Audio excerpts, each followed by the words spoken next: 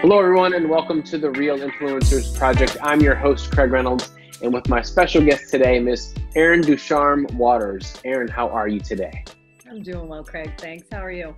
I'm doing well. I must say, I think you have the coolest nickname next to Air Jordan because Ice Waters is pretty fantastic. Well, thank you. Thank you. That goes with my Ice Waters, Bodyworks, and Ice. So we just went with that. Nice. Excellent. I think it's fan. When I first saw the name on your Instagram profile, I was like, that's awesome. Like, you have to play off of that for sure. Thank you. So where are you located? Where are you based out of now? Well, you and I actually, let me go back. We met through Nisha Pai's networking group. Yes. Which is such an awesome networking group. If anyone can get involved with that, I suggest you do. It's spectacular. Great people across the board. I mean, not just Nisha, but everyone that's attracted to her there is just a really, really nice place. Yeah, So I'm glad. She does a great job with it too, like keeping it like real and comfortable, and everybody, it just feels good when they're there. I love it. Yes, absolutely. So where are you based out of now? Where are you located? I live in Murrells Inlet, South Carolina, but my businesses are in Charlotte, North Carolina. Aha. So you're back here all the time then? Yeah. Are you commuting back and forth during the week? Yeah.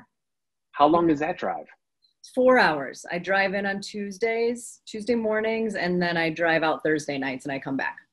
Gotcha. Very cool. Nothing like a little scenic view as you're driving and then back to are you right on the coast? Yeah. Yep. Oh, that's nice. It's really nice. I mean, but it's all pivot related for, the word of the year, 2020. Right. So, COVID threw us some curves. So now we live in one place and work in another for a little while. Gotcha. What are the plans? Do you plan on moving your businesses down there as well, or are they pretty secure where they are now? No, they're definitely going to stay in Charlotte for sure. Gotcha. Any chance of expanding? Because you're a massage therapist now, right? By trade. I am. So I'm a massage therapist, and I also own a bracelet company called 1111 Collection. Very nice. Yeah. Excellent. So have you always been a massage therapist, or was there something before that? Well, I've many things before that, but I've been a massage therapist for 13 years now. Okay. I love it. I'm a big proponent of massage. I used to race bikes for a living, and I used to have to give massages every week after the events were over. And my friends would always joke and say, "Oh, you're so lucky you get to get a massage." And I'm like, not really, because you don't know the kind of massage that I get that beats me up. Exactly. So don't get excited about it, because I'm not getting a little froofy massage. I'm getting hammered, and then I feel better afterwards. People are always really excited about the results and really excited when it's over. Yeah, it's no joke, but it's so beneficial, and it's helped me for decades and for years of being an athlete. What got you into wanting to be a massage therapist? If you've done things before that, obviously you made a shift into therapy. Yeah, my little brother went running with the bulls, and he ended up getting paralyzed from the neck down and became a quadriplegic. And in Pamplona. He was running with the bulls in Pamplona. Yep. Incredible. I used to joke with my friends that I wanted to go do that when I could still run fast. I'm like, I'm going to Spain. I'm going to run with the bulls. And then I got older, and I'm like, I'm going to go to Spain and watch and drink wine. Yeah. That was my plan. Well, they ran, and then they, in the bull ring afterward, they kind of jumped in to take a really quick photo, because there were supposed to be like a certain number of cows were let in, and they were told the wrong number. So when that number was on the other side of the bull ring, they hopped in to take a quick picture, and they were going to hop right back out. And one of the cows hit him, and he landed on his head and snapped his neck. Wow. So he ended up being told he'd never be off a ventilator or feeding tube. I quit my job to go through therapy with him in Shepherd Center in Atlanta, because they were the only facility that said, we think we can get him off a feeding tube. Probably not a vent, but a feeding tube. So we went there, and his insurance paid for massage once a week.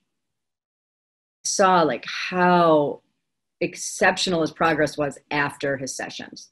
And I just started to really pay attention to the days that he worked after his massages.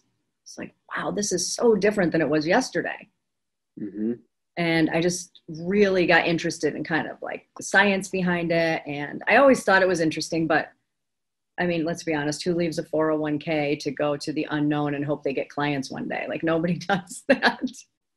Shepherd Center in Atlanta, I didn't have a job. And my brother looked at me and said, I know you want to go to massage school, and I paid for it, and you start in May. That's awesome. That's how I made the jump. Gotcha. That's huge. It's pretty wild. I mean, not just from the standpoint of, leaving a quote unquote secure job, because I don't think there's really a secure job that exists anymore. I think people are ready to move people out and move people in whenever it's best suited for the business. Sure. But you believing in massage so much because you saw the benefits that it had with your brother that you're willing to make that jump. How is he doing now, first and foremost? I probably should have led with that, actually. He is back trading with the bank. He, on weekends, puts on a weighted vest and runs the stairs at Duke Energy Building. Come on, no way. I swear. That is so fantastic and such good stuff to hear. That is incredible. Yeah, it's pretty wild. Is he still doing any other kind of therapy? Do you work on him now as well, or anything? I do. But again, the work I do, he's always like, I need to do it on Friday because it takes me 2 days to recover. Yeah. The glass of water they hand you at the end is like, yeah, this is great, but it's still not helping. I need an ice bath.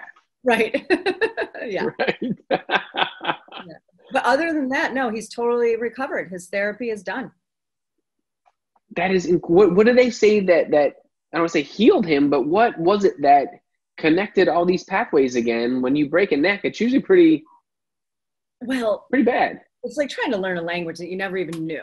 So one of the things I personally believe was what did it for him. As soon as he was alert enough, he made them take him off all meds. So all the medicine that was kind of controlling like spasms and things like that makes it easier to keep somebody in bed or whatever. He made him take him off all of that. Because in his mind, he knew if that's being controlled now, how in the world will my body ever figure out how to reconnect? Right. I personally believe that was the main thing. And then he had these two therapists that just were wildly incredible with him. And they just kept pushing, and he never took a day off. He never took a day off. And that was really it. Amazing. Yeah. And when you have some of your clients that come in now, do you share that story at all? Or how often or how long do you normally see it takes for someone to turn a corner when they've got something tight or something out of balance when you're working on them? It depends. If people do the work outside of the sessions, it doesn't take very long.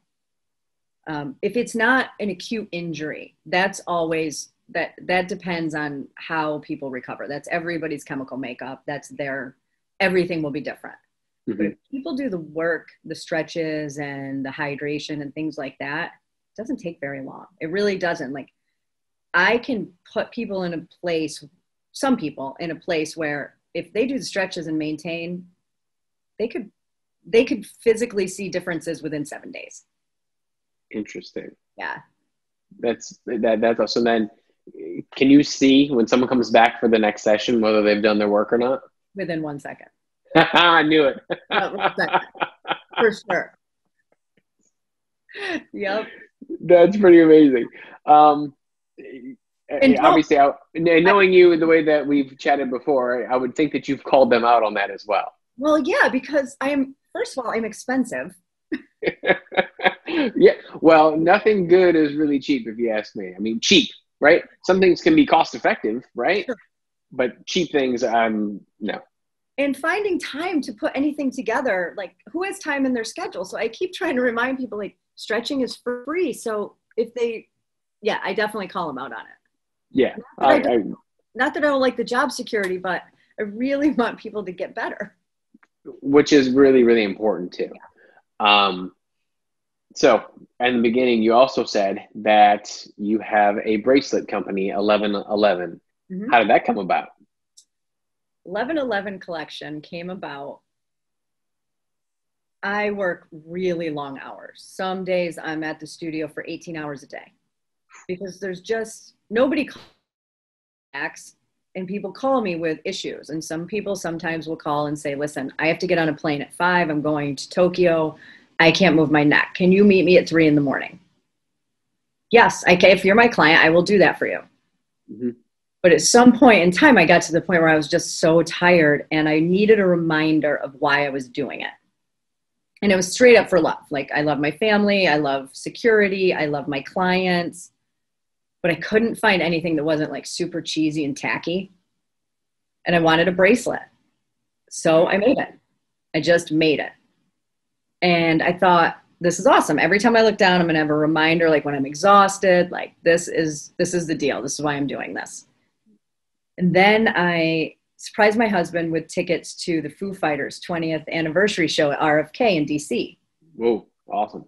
And it's the first time I ever wore the bracelet. And from that concert, 5 people texted me and bought them. And I was Very like, cool. whoa, I don't actually have a business. I really need to like now make 5 bracelets.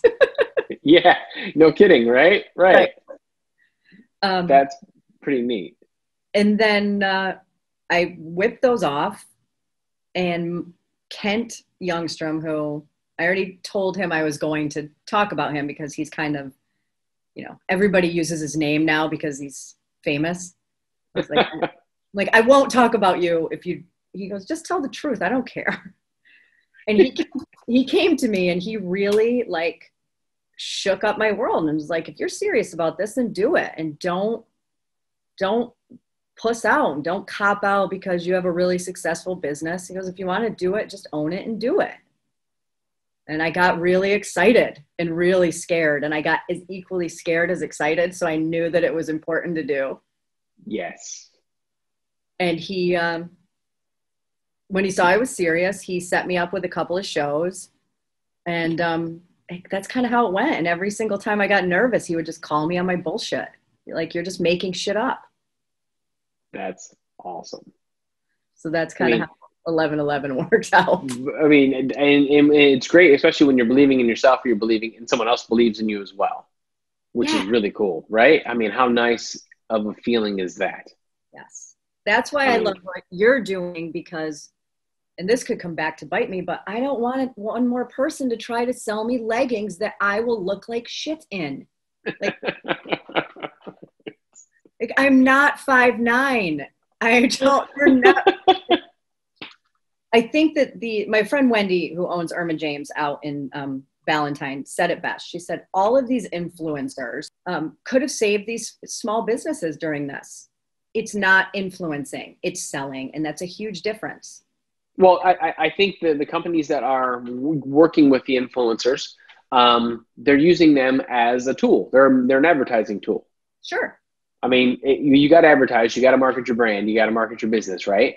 Yep. And I think there's a disguise there where people are being influenced the same way people are being influenced by Gigi Hadid in an Elle magazine. Like, you want to see that, you see that lifestyle and you're like, I want to be a part of that. Like, I love that lifestyle. I want that. You're not really buying the product, you're buying the lifestyle. Absolutely. It's the same thing. It's the same exact thing. Absolutely. But at a time when the entire world changes, if the whole paradigm doesn't change, then it's just sales. And that's why I love what you're doing, because the people that influence people that are doing things is so interesting. It's fascinating. It's such a reminder that every single time we're all doing something, we're actually influencing somebody. Yes, every time. To keep it real and be honest and reel it in when you're kind of going off the rails, because people are watching, and people that are going to do big things and good things, they're watching. They're those people that are not even sure. Like, I didn't know what to do. I was watching everybody, and, you know, then Kent kind of just reeled it in. Like, and he said to me one time, he goes, unless your job is to get Instagram followers, then stop giving a crap about Instagram followers. Right. I don't know how that turns over. Like, I've got 75,000 followers. I don't, but I don't know when you monetize. Like, what's the value of that? To someone, there's value, and I don't know if they've figured it out yet, but I don't know how that works out. And truthfully, that's not my focus anyway, is to try to get more followers on YouTube or more followers on Instagram. I love this project because it's so real and so much fun. And what you do as an influencer in the real world is you help people. You use your knowledge and your experience and you give it to that person. My neighbor across the street, right? They've got a daughter that's 3 years younger than our son. And we're like, hold on, we know what's going on here. Look at it this way, right? This is real life stuff. And I love these stories behind the stories. Like, how many people become massage therapists because of what happened with their sibling? Like, that's crazy. And I had no idea it happened in Spain. Like, how'd they get him home? Let's go back to that real fast. Medevac flight. Goodness gracious. Yeah. He was on 2 medevac flights. It was a medevac from Spain to Charlotte, and then from Charlotte to Atlanta. Wow. He was in Spain for 2 weeks, then Charlotte for 2 weeks, and then to Atlanta. Unbelievable. Yeah. Does he remember it? Does he remember the accident? He remembers laying in the ring saying, holy shit, I'm in Spain and I'm paralyzed. And that's kind of about the last thing he really remembers. Wow. Yeah. People always say, why don't you write a book? He's like, because I don't remember what happened, really. Yeah, I've gotten knocked out a couple of times racing my bike. I have no idea what happened. Like, all of a sudden it's black and you're like, what just happened? Like, there's a gap. Like, I was here and now I'm here. Oh. Sometimes it's unsettling when you're like, I'm sure. What happened? Like, what happened? Like, so I don't know. I could see how that would be a challenge. Yeah. So Erin, where do you go from here? Obviously you're not stopping. You're moving. You're moving and shaking. I can see it. Well, right now, I'm working on 2 different lines with 1111. One is an anti-bullying that I'm working on with the sweetest little girl, Carmela Prisco. I mean, she is just a doll. And her take on life at her young age is remarkable. So that anti-bullying line hopefully is going to come out in the next couple of weeks. And we're working on a major justice line with Vanessa and Tony Major. And that is going to start with benefiting the Possibility Project in Charlotte and then move on to different social justice departments and, donations that we can do. We're really excited about both of those coming up.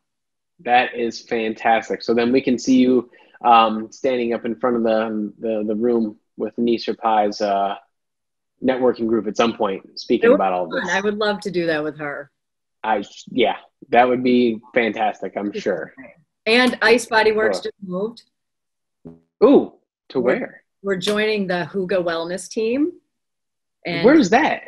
It is on the west side on Remount Road. Okay. They're opening Hygge Wellness, which is so cool. It's like a conglomerate of wellness-focused fitness, which is so exciting. What a crazy time to open what is considered a gym when it's not really able to open. So there's a lot of growing pain, stopping, things like that. But it's opening right now, and it's really exciting. So we just moved in. We just moved in this month. Bravo. And you're open. You're ready to go. Yes. Yep. Where can people get a hold of you if they're looking for some body work? The easiest way is through the website, or it's icebodyworks.com, or they can just look at our Instagram page, which is also Ice Body Works. Excellent. You should from now on just be Ice Waters. You should go by nothing but Ice. That's it. Ice. Ice because it's so good. I'm doing it first. I'm like, I just have to call her Ice the whole time. I love it. I love it. It's so good. Erin, thank you for your time today. I really appreciate it. I love your story. I'm sorry to hear the way that it happened, but I'm very glad how it ended up. Some of those stories don't always end up that well, but man, it sounds fantastic. Well, thank you so much for having me. It was a pleasure. Oh my gosh, absolutely. One of these days we'll get together and grab a coffee as well. I look forward to that. Me too. Yes, absolutely. So if you guys like what you're seeing, please make sure that you subscribe to the YouTube channel, and you can always go to Apple Podcasts and subscribe there as well if you don't have time to sit down and watch the video. Erin, have a wonderful day, and I look forward to seeing you sometime soon. Thanks, Craig. You too.